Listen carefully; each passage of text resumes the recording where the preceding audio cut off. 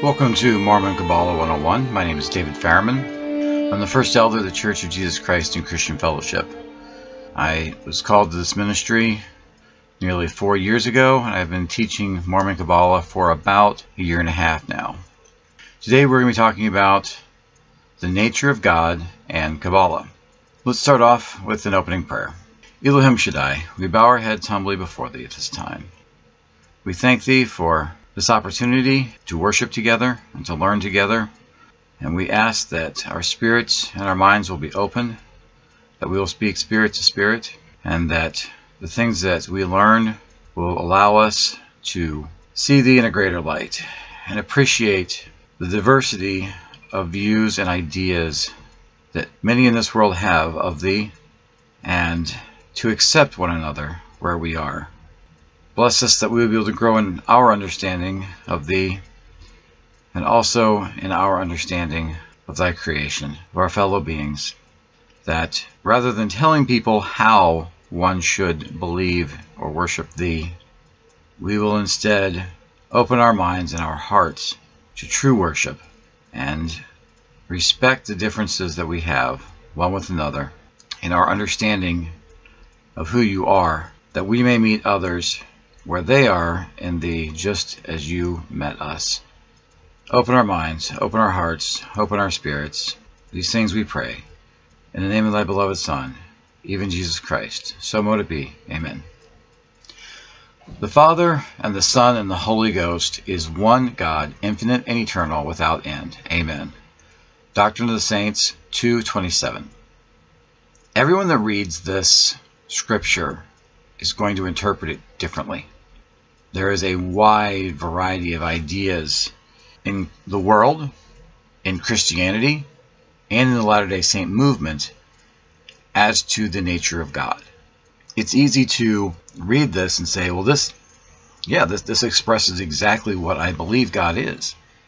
We need to open our hearts as we go through this lesson today and recognize that it also perfectly describes how others view the Lord, even though it is different from the way you or I may view the Lord. So with that, let's talk about the nature of God. We're going to stick to the Latter-day Saint or Mormon movement, and with 100 different denominations within that movement, there's obviously going to be a widely differing range of views of the nature of God.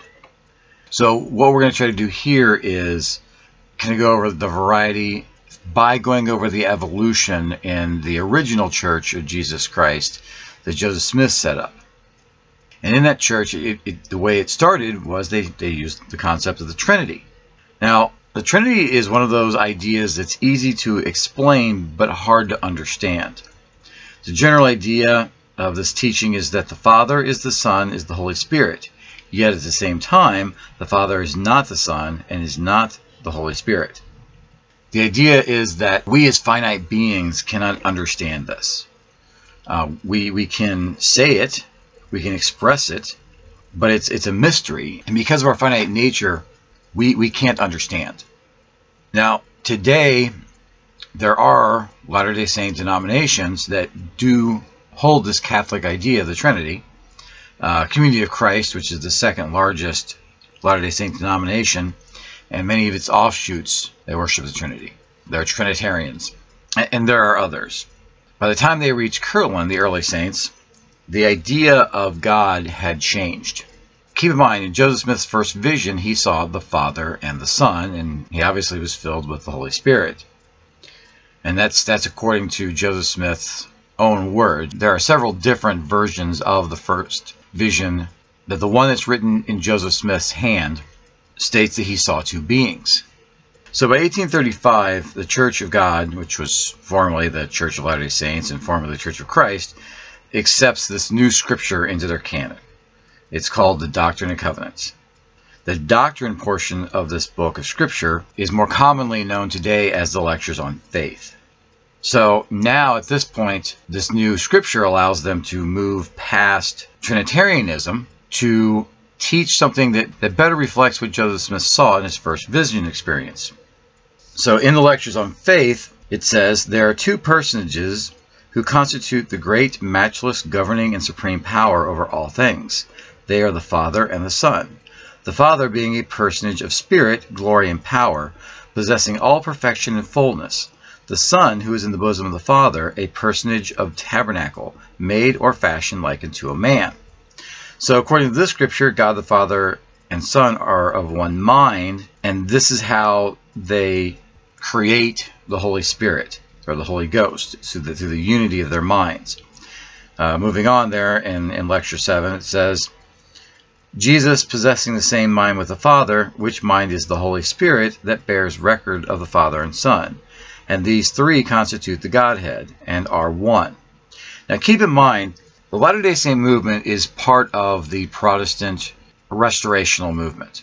Obviously, it's something more than that, because unlike the Baptists and Jehovah's Witnesses and the Seventh-day Adventists and others in this group of Protestant churches, Protestant denominations, we actually have additional scripture, additional canon. So we kind of became a movement offshooting from that movement. But the idea of the movement was to go back to the book of Acts and try to recreate the original church. And Sidney Rigdon, who was a Campbellite, was big on that, because the Campbellites were part of this movement. And this reflects better what Sidney Rigdon and Joseph Smith understood from the scriptures, and not just the first vision, because they were looking at Acts 7:55, which says, "He, being filled with the Holy Ghost," speaking of Stephen, "looked up steadfastly into heaven and saw the glory of God and Jesus standing on the right hand of God." There has to be two separate beings, even if they're somehow one. So how do you unify them? And the way that they decided to unify them was this idea that the Holy Ghost, the third personage, was the combination of the two. Now, when you're reading through this in a way, these are all still one God, and to the Trinitarian, this can easily appear to be some sort of attempt to explain the Trinity.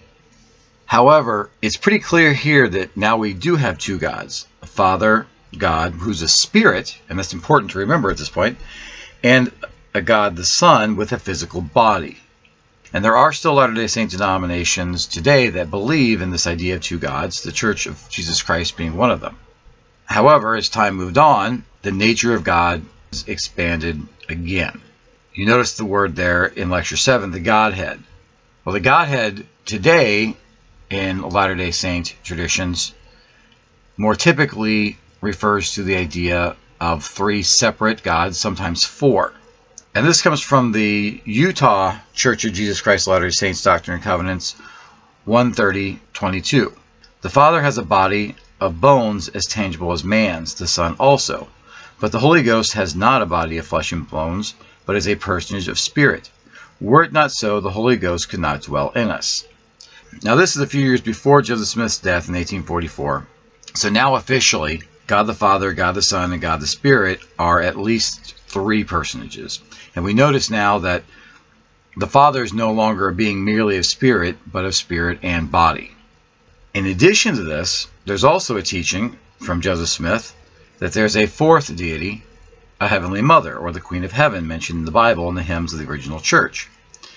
She being the wife, the divine feminine, a goddess in her own right, with a perfect body of flesh and bone. Even though they've been officially promoted, denied, or in question throughout the history of the various denominations, depending on who's leading at the time, these ideas are still somehow a part of Latter-day Saint canon.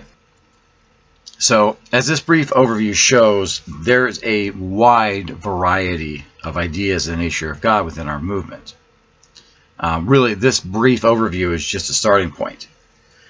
In the Church of Jesus Christ and Christian Fellowship, we do not promote one above the other.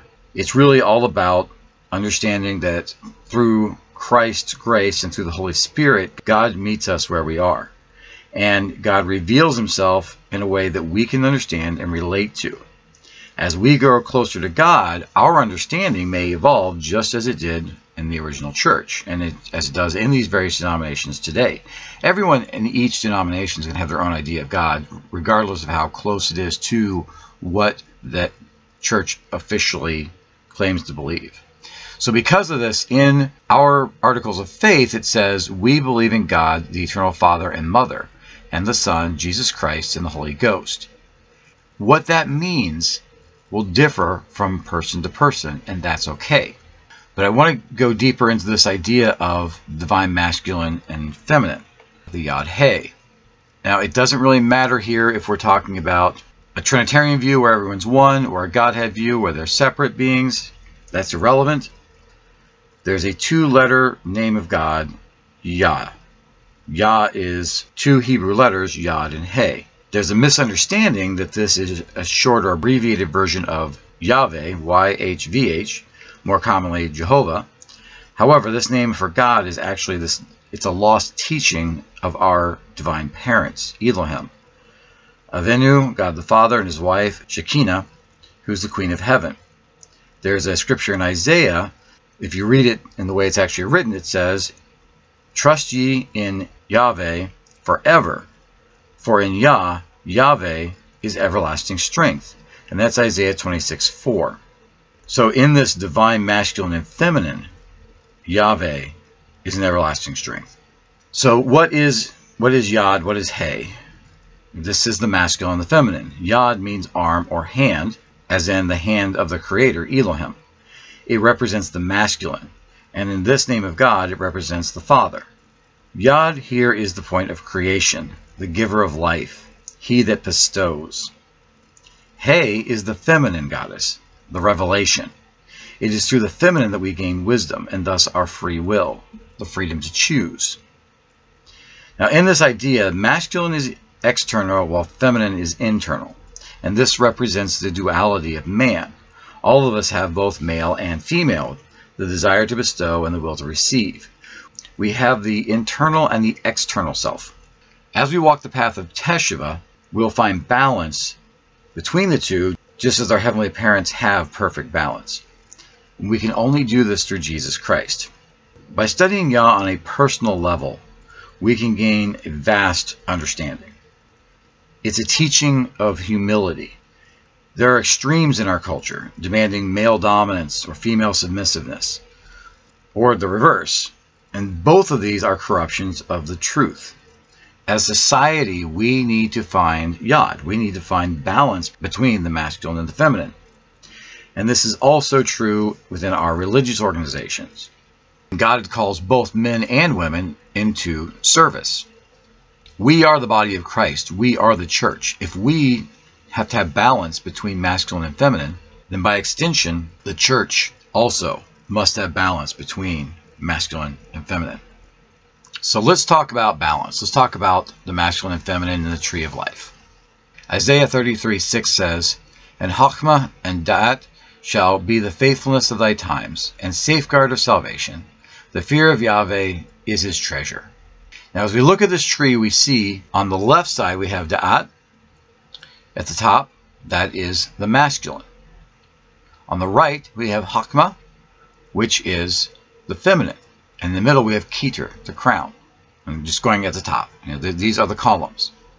We have the masculine, we have the feminine, and in the center, we have the balance. If you were to take this and turn them, I guess on its side, lay it down, imagine it's like a set of glasses. You have a right eye lens and a left eye lens. So what is the middle? What is the balance? The balance is the opening of our third eye, so that we can see the spiritual world. We can see things as they truly are. Kabbalah teaches that the tree of life is implied in Genesis 1:1. Genesis 1:1 is not translated correctly. If you read the Hebrew the way that it's written, there's a word missing. So it says in Genesis 1:1, "In the beginning God created the heaven and the earth." But that's actually not a correct translation. The way it actually reads is, "In the beginning, blank created Elohim and the heavens and the earth." What's this blank? The blank is God. The blank is the Creator. Created Elohim. What is Elohim? Well, according to Kabbalah, Elohim here is the Sephirot on the tree of life. So let's go into the Sephirot and the four ideas of the Christian deity on this tree of life. We're going to focus on Da'at, Chachmah, Hesed, and Gevurah. I should start off by explaining that in Mormon Kabbalah, the tree of life is set up differently than traditional Kabbalah. In the traditional tree of life, the Sephirot Keter is at the top, followed by Bina, which is understanding, on the left, and Chokmah, which is wisdom, on the right. Between them we have Da'at, which is knowledge. However, in Mormon Kabbalah, we have Da'at on the left and Chokmah on the right. Why? Because when we combine knowledge with wisdom, we gain understanding. So Bina is going to rest between these, and understanding is interchangeable with Keter. Keter is the crown. It is the part of the Sephirot that we as finite beings cannot comprehend. So therefore, Bina is the comprehension that we gain as finite beings through our relationship with God, as we are able to open our eyes. Da'at on the left is the left eye. It represents the Father, Avenu. And Chokmah, the right eye, represents God the Mother, or the Divine Feminine, Shekinah. These being gods, sealed for all time and eternity, are one in Bina, understanding. How do we reach that understanding? Because understanding, if you look at the tree, is right there. Bina is at that X. It really falls between Da'at, Chokmah, Hesed, and Gevurah. So it's only through the mercy and by receiving judgment and passing through that judgment that we're able to gain that understanding. We have to have these together. And these represent the cardinal directions and the elements. Together, these four form the Liahona, the director given to Lehi to guide his people into the promised land.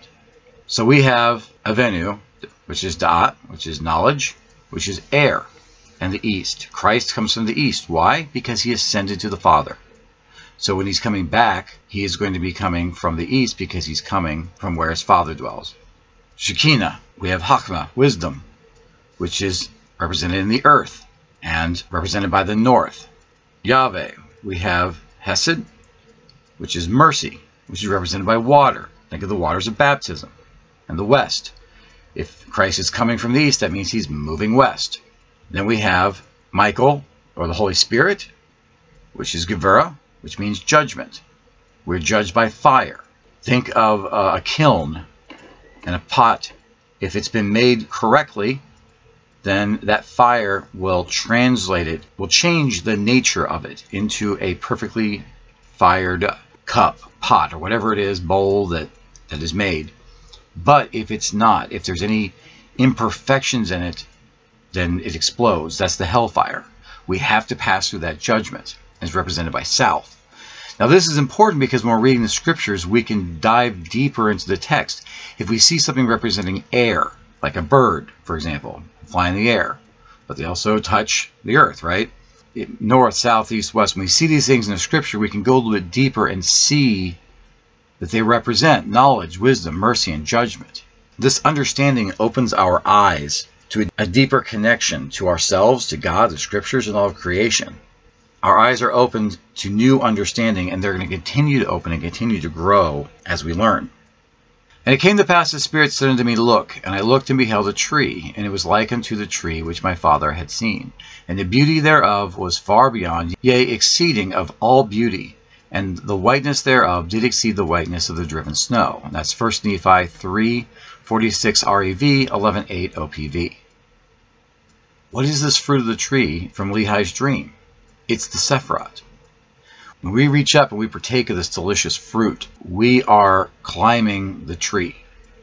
And it's important, when we read that vision, that even though our eyes are open, we can still walk away. Remember, in his dream, there are people who, they don't like that they're getting mocked and laughed at. They see and they taste this beautiful fruit, and then they just leave it behind. It's important that as we learn these things, we focus on God. We abandon ego and we move towards altruism. Because when our eyes are opened and we see how beautiful things are, we also see how beautiful things could be. And that potential for some is too much of a burden. And so they put the fruit down and they walk away. This is why we have to endure to the end. God purifies us. He gives us understanding. He gives us strength. But we still have to accept it. And as we do, we begin our ministry. And this brings us back to Yah, the Yod and the Hey. In the Church of Jesus Christ of Christian Fellowship, the priesthood is organized exactly like the Tree of Life. And I'll tell you, when the Lord revealed this to me nearly 4 years ago now, I didn't understand that. I still don't fully understand, but I didn't understand why it was set up. Why do we need a male and a female separate? Why can't they just be one? It's because it's set up like the tree of life. On the left-hand side of the tree, we have the brotherhood of Christ. On the right, we have the sisterhood of Christ. And down the middle, when the two come together, so that we can have that understanding, so we can work as one, we have the order of the ministry. So we were asked specifically by God to create a brotherhood to represent the masculine Yod and a sisterhood to represent the feminine He. This does not mean that one represents God the Father and the other God the Mother, or the divine masculine and the divine feminine. Both organizations represent and do the works of Christ. This is Christ's fellowship. The fellowship cannot fully organize without the Yod and the He. As above, so below. As below, so above. This is reflected in Matthew 6:10. This is why when we look at the Council of Elders within the fellowship, it will consist of 9 persons. We have the first elder and elect lady representing the first presidency, male and female. We have the co-presidents of the Quorum of the 12 Apostles, again, male and female. The co-presidents of the 70 to represent the 70, again, one male, one female. Or I should say one identifying male and one identifying female. And we have a patriarch and matriarch of the fellowship, representing the high priesthood and evangelists and the various churches that associate with us. And then the 9th is a lay member of the fellowship, representing the body of Christ, the assembly of saints. So in this manner, the Yod and the He, the male and the female, are represented in all the quorums. Being 9, it's a finite balance, because we are finite beings. The order of the ministry will function as God intended, utilizing men and women of God to bring souls to Christ inside and out of the fellowship, helping all to grow in Christ's grace, and to help restore the divine feminine to bring balance to this world.